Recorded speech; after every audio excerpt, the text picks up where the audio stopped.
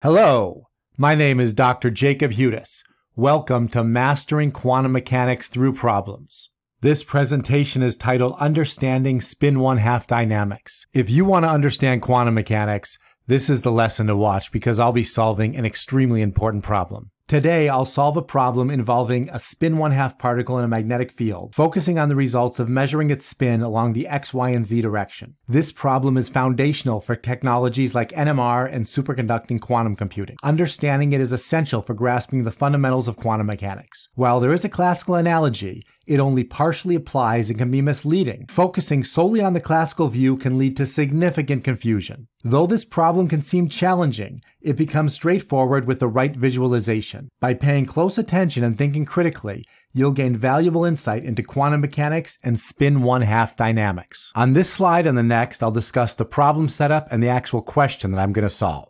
On the following slides will be a picture to visualize this important problem. Terrific! These are the three Pauli matrices, sigma x, sigma y, and sigma z, which are fundamental to understanding spin 1/2 particles and the precession of spin 1/2 particles in magnetic fields. I've created several videos on these matrices, and I'll link them in the video description. The eigenvectors for all the matrices are given here, as well as their associated eigenvalues, which are plus and minus 1. When a spin 1/2 particle is placed in a magnetic field along the x-axis, the Hamiltonian is negative some constant times sigma x. The Hamiltonian is derived from experimental results, and in this problem, I aim to demonstrate how the mathematics models the physical experiment. The question of why this is the Hamiltonian is crucial. By understanding this problem, along with the visuals I'll present, my aim is to answer that question. The goal of this problem is to provide you with a comprehensive understanding of a spin 1/2 particle in a magnetic field and explain why the Hamiltonian takes this form. It arises from modeling the experiment. On this slide, I'm going to read the question, but then before I go through and solve it, I want to give you some visuals to try to understand what the question is asking and how to visualize a spin 1/2 particle in a magnetic field. Here's the Hamiltonian, and here's the state psi at t equals 0. At time t equals 0, the system is prepared with spin up in the z direction. The state is prepared in the diagonal z basis, where the wave function at t equals 0 is equal to 1, 0. Part A. Obtain the state of the particle psi of t at an arbitrary time t greater than 0. Part B. Given that the particle was initially prepared in the spin-up state, compute the probability as a function of time that the measurement of the spin along the z-axis will yield the spin-down result. Part C. If you measure the spin along the y direction, what possible values will you get, and what are the probabilities as a function of time? Now I want to talk about the picture that we're discussing in the problem that I'm about to solve. On the next slide, there will be an animation. A spin 1/2 particle precesses about a magnetic field. While there are classical analogies to this behavior, they do not fully capture the quantum reality. In this scenario, the magnetic field is along the x-axis. This is the magnetic field pointing along the x-axis. The spin component along the x-axis is precisely h bar over 2. There's no uncertainty. That is not the case with the z and the y-axes. The other two axes have uncertainty. The average spin component along the z and y axes are 0. However, there is uncertainty in the measurement along these axes. Repeated measurements may yield different results. The spin can be measured along the x, y, and z direction using a Stern-Gerlach type apparatus. Each measurement must be done individually, and measuring the spin along one axis alters the state of the particle. I will briefly discuss the measurement process later. For now, it's important to understand that the measurement can be set up and made. You can measure the spin along the x, y, or z directions, but not all at the same time. For now, I just want you to understand, without knowing the details, this is the total spin. It's possible to measure the component of the spin along the z-axis. It's possible to measure the component of the spin along the y-axis, and it's possible to measure the component of the spin along the x-axis. So for right now, let's not worry about the details of how you can do it. I just want you to understand it's possible to do, and you can do it. Here's an animation. The magnetic field is along the x-axis, and the spin is precessing. It's spinning, and its projection along the x-axis is always h bar over 2.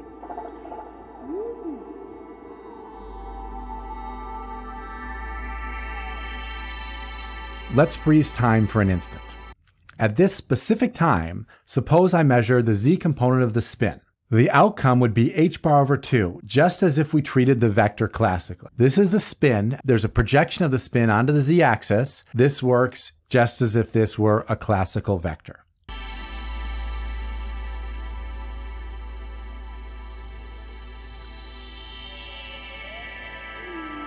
Now let's stop at this point in time. Now the projection onto the z-axis is smaller than it was before. So let's assume that if we project this, the z projection is h bar over 4, smaller than it was before. If this were classical physics, measuring the z component would give h bar over 4 because that would be the projection onto the z-axis. However, in quantum mechanics, the situation is different. If I measure the z component of spin now, the result is not h bar over 4. It's either plus h bar over 2 or minus h bar over 2, with certain probabilities for each outcome. The particle is in a quantum superposition of both spin up and spin down states. This is the essence of what I'm trying to convey. This is the entire point. Quantum measurements don't simply give a classical projection. Let's let the spin precess, and now I'm going to stop time right here. At this point, the projection along the z-axis is 0. Classically, if we wanted to measure the spin of this particle along the z direction, the answer would be 0. However, in quantum mechanics, if we were to measure the spin of this particle along the z-axis, it has 50% chance to be z up and 50% chance to be z down. Even if the spin's projection along the z-axis is 0, a measurement would yield plus h bar over 2 or minus h bar over 2, each with a 50% probability. The particle is in a superposition, and the outcome of the measurement is governed by the quantum probabilities, not classical determinism. Now let's solve the problem. Part A says, obtain the state of the particle psi as a function of time for any arbitrary time t greater than or equal to 0. Recall this is the Hamiltonian, and this is the state of the particle at time t equals 0. Let me remind you, the rules of quantum mechanics are as follows. 1. Find the eigenstates and eigenvalues of the Hamiltonian. In this case, this is the Hamiltonian. 2. Write the initial state vector as a linear combination of eigenstates of the Hamiltonian. 3. Multiply each eigenstate in the sum by the phase factor e to the minus iet over h bar, where e is the energy corresponding to the given eigenstate. These are the fundamental rules of quantum mechanics, established through the scientific method: observation, hypothesis, experimentation, and analysis. While they may seem abstract or challenging at first, consider them akin to the rules of classical mechanics, such as applying Newton's laws or Lagrange's equations. You may find classical mechanics more intuitive because of our everyday experiences, but the same principle applies.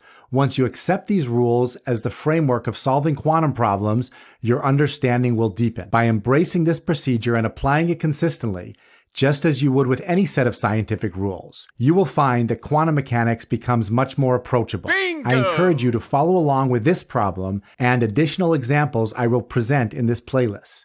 Mastering this procedure will make your journey through quantum mechanics significantly easier. This is the method for solving quantum mechanics problems. Learn it, practice it, and it will serve you well. The first step is finding the eigenstates and eigenvalues of the Hamiltonian. This is the Hamiltonian. These are the two eigenstates. E plus is equal to 1 over root 2, 1 minus 1.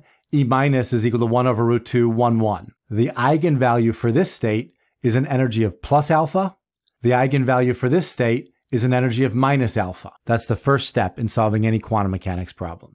Step 2, write the initial state as a linear combination of the eigenstates. The initial state is psi of 0 is equal to 1, 0. Psi of 0 is equal to some amount A times the eigenvector E plus some amount B times the eigenvector E minus. To find the values A and B, we take the inner product of psi of 0 with E plus. This tells us how much of psi of 0 is along E plus.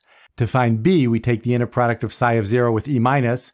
This tells us how much of psi of 0 is along E minus. For example, A equals the inner product of E plus with psi of 0. We write E plus as a row vector. This is our initial state psi of 0, and it's equal to 1 over root 2. You can find B doing the same thing, and what we get is the wave function at time t equals 0 is equal to 1 over root 2 times E plus 1 over root 2 times E minus. Step 3, multiply each eigenstate in the sum by the phase factor e to the minus iet over h bar. In this case, E plus is going to be plus alpha, and E minus is going to be minus alpha. I write down psi of t is equal to A times E plus times e to the minus I alpha t over h bar plus B times E minus times e to the plus I alpha t over h bar. That's because I replace E, in this case, I replaced E with minus alpha, and here I replaced E with plus alpha. My coefficient A was 1 over root 2, E plus is 1 over root 2, 1 minus 1, E minus is 1 over root 2, 1, 1. The coefficient is 1 over root 2. And now we have the state psi as a function of time. There's just a little bit of algebra to finish this. I replace the complex exponentials with the sum of sine and cosine. This is equal to cosine of alpha t over h bar minus I sine of alpha t over h bar. And this complex exponential is equal to cosine of alpha t over h bar plus I sine of alpha t over h bar. And the simple algebra leaves us with psi of t, the wave function as a function of time, is cosine of alpha t over h bar, I sine of alpha t over h bar. This is the answer to part A. Part B says, given that the particle was initially prepared in the spin-up state, compute the probability as a function of time that a measurement of the spin along the z-axis will yield a spin-down result. So we know that we started out with the spin pointing upward. The question is, if I measure it later in time, what's the probability that I'll get a result of negative h bar over 2, so we'll be switching from spin up to spin down. In order to compute this, we take the inner product of negative z, where negative z corresponds to h bar over 2, with our wave function as a function of time, and we square it. This is the way that you calculate probabilities in quantum mechanics. The inner product of sz equals minus 1/2 onto psi of t squared is equal to the bra 0, 1 times your wave function as a function of time squared, and this equals to sine squared of alpha t over h bar. At time t equals 0, if I make a measurement of the spin in the z direction, there's a 0% probability I'm going to measure spin down because it's pointing spin up. As time goes on, if I make a measurement, there's going to be a finite probability of measuring spin down, negative h bar over 2 projection along the z-axis. And eventually there will be a 100% chance of measuring its spin down. And the probability oscillates between 0 and 100% and 0 and 100%, and the probability keeps oscillating because the particle is precessing about the magnetic field, which is in the x direction. Finally, for part C, if you measure the spin along the y direction, what possible values will you get? And what are the probabilities as a function of time? The y spin can be plus or minus h bar over 2. So when this y spin is equal to minus h bar over 2, the way that you calculate probabilities in quantum mechanics is you take the inner product of the state y equals negative h bar over 2 and psi, the wave function, which is a function of time, and then you square it. This is the way you calculate probabilities in quantum mechanics. Negative y written in bra notation is 1 over root 2 1i, and psi of t is cosine of alpha t over h bar and I sine of alpha t over h bar. You take the inner product and you square it. This gives you 1/2 cosine squared plus 1/2 sine squared. Cosine squared plus sine squared is 1, and so you get 1/2, which tells you there's a 50% probability of measuring the spin in the minus h bar over 2 direction for all time. For the setup in this particular problem, anytime you make a measurement of the spin in the y direction, there's a 50% chance you're going to measure sy is equal to minus h bar over 2. The other possibility is sy equals plus h bar over 2. The calculation is very similar, and again, you get 50%. For this problem, if you make a measurement of the spin in the y direction, there's a 50% chance you'll get h bar over 2 and a 50% chance you'll get minus h bar over 2, and that will hold for all time. If a spin 1/2 particle begins in the spin-up state along the z-axis and is placed in a magnetic field directed along the x-axis, measuring the spin along the z-axis will yield either h bar divided by 2 or negative h bar divided by 2. The probability of obtaining these results oscillates periodically with a frequency determined by alpha divided by h bar, where alpha is related to the strength of the magnetic field. This probability distribution changes over time in a predictable manner. If you measure the spin along the x-axis or the y-axis, the result will always have a 50% probability of being plus h bar divided by 2 and a 50% probability of being negative h bar divided by 2. This 50-50 probability remains constant over time for measurements along the x and y axes.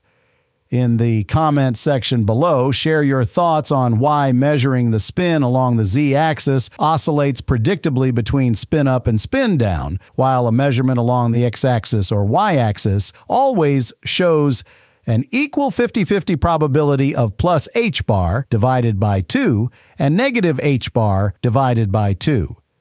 If you think you have the answer and want to share it with others, please post your explanation in the comments. Pin the most insightful response to the top. At the farmer's market with my so-called girlfriend, she hands me her cell phone and says, "It's my dad." "Man, this isn't my dad. It's a cell phone."